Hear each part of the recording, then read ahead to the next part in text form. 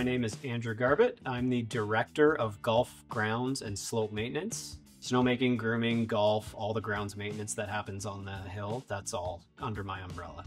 The process to making snow really starts with making sure that your equipment is good to go at the start of the year. So having your air compressor serviced, your pump serviced, making sure that all your capabilities from a machine standpoint, you have all your ducks in a row for the season coming.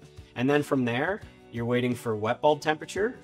The easiest way to describe wet bulb is it's the temperature that resides between the actual air temperature and the dew point. You know, if the humidity is relatively low, you're going to have a better wet bulb. People might see -2.5 and say, why isn't snowmaking fired up? Well, it's because the wet bulb and the humidity is too high and we can't make snow at that. So what's new this year after the project that we just completed is we installed floodlines on Cruiser and Dr. Doug, Spec and Avalanche, and Little Devil and Larway. And we put in 2 new valve houses on Larway and 1 on Dr. Doug. We also installed 24 new locations at the top of the village, which strengthens up the density of the snowmaking up there. It just spaced the guns out a little less. And we included some locations up on the top of Cruiser at South as well to get us up to the top of Southern Comfort. Overall, that's everything that's new. We're also adding in some live webcams so that people can log on, check the webcams and conditions before they actually drive up here to see what it's really like.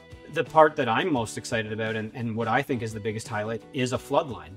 Snowmaking is a hard job, and if we can make it easier by firing up 25 guns with the push of a button, I think that benefits everybody. They're not a common thing that you see around other resorts, so that kind of makes this project unique to us.